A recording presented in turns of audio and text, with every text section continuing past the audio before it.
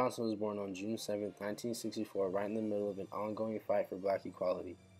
The civil rights movement can be defined as a mass popular movement to secure for African Americans equal access to and opportunities for basic privileges and rights of U.S. citizenship.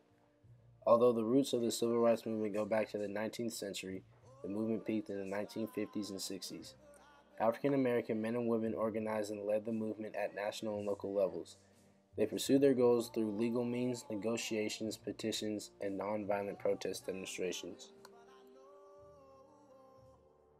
The eye-opening moment for blacks was the death of Emmett Till. Emmett Till was an African-American boy who was murdered in Money, Mississippi at the age of 14 after reportedly flirting with a white woman. Till is from Chicago, Illinois, visiting his relatives in Money, Mississippi in the Mississippi Delta region when he spoke to a 21-year-old Carolyn Bryant. Several nights later, Bryant's husband, Roy, and his half-brother, J.W. Millen, went to Till's great-uncle's house. They took the boy away to a barn where they beat him and gouged out one of his eyes before shooting him through the head and disposing his body in the Tallahatchie River, weighting it with a 70-pound cotton gin fan tied around his neck with barbed wire.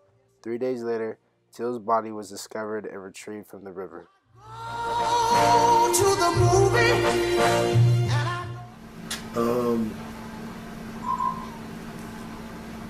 You know what, when I was real young, my mother and them used to always talk about Emmett Till.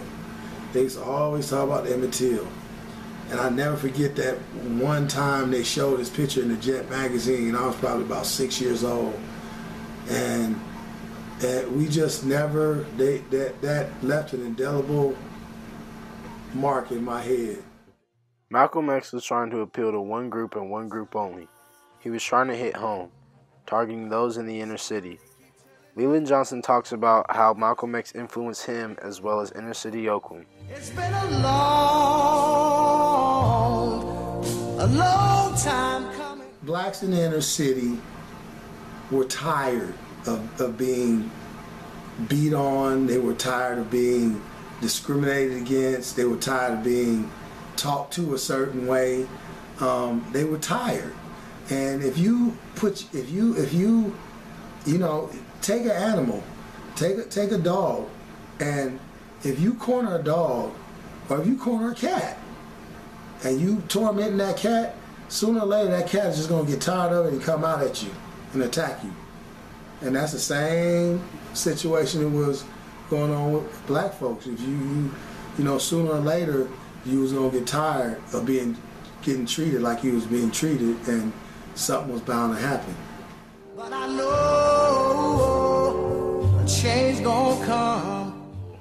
Eventually, I think that would have been more of the, but if you remember, Malcolm X's mentality as he matured had changed, and he had went from the saying, okay, let's black people help black people. He had went to human rights.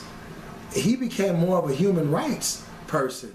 So it's weird because he started to kind of have a mentality like Martin Luther King, but it was more like, I'll fuck you up if you do something to me though.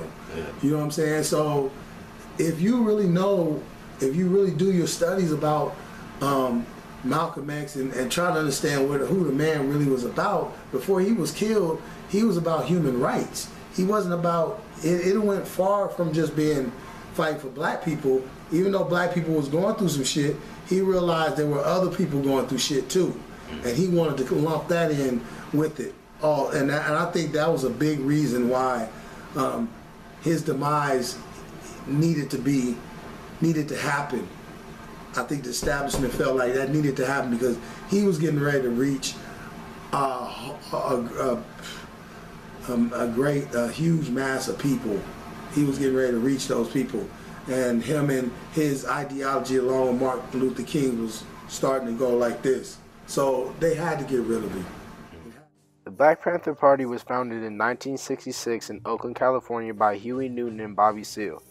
The party's original purpose was to patrol African American neighborhoods to protect residents from acts of police brutality. The Panthers eventually developed into a Marxist revolutionary group that called for the arming of all African Americans, the exemption of African Americans from the draft and from all sanctions of so-called white America, the release of all African Americans from jail, and the payment of compensation to African Americans for centuries of exploitation by white Americans.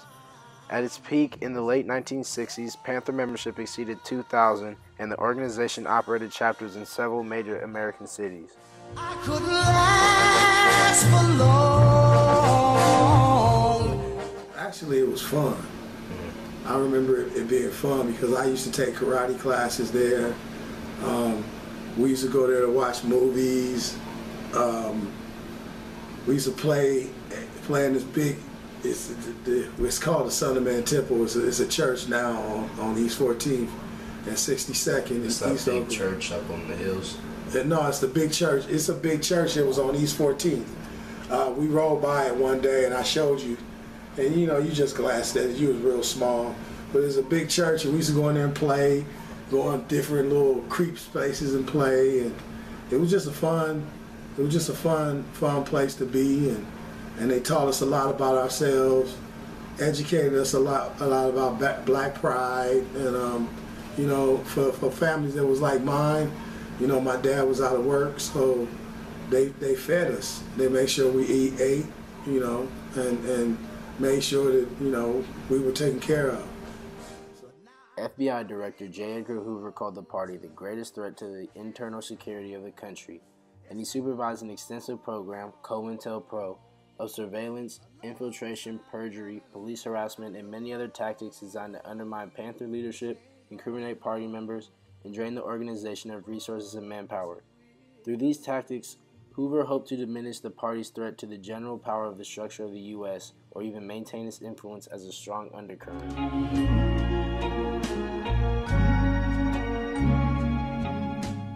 When they got rid of the Black Panther Party, that was like a lifeline to